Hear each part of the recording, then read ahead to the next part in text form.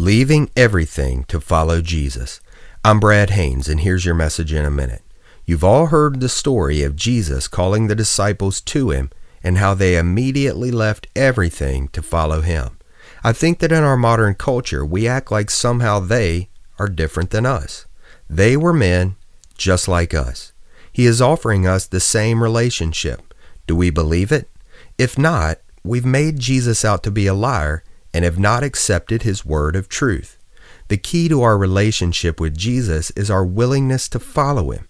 To do this, there cannot be anything in our lives more important than the pursuit of him. If we really see that he is God, like the disciples, it's a no-brainer. Luke 14:33 says, "In the same way, any of you who does not give up everything that he has cannot be my disciple." And that's your message in a minute.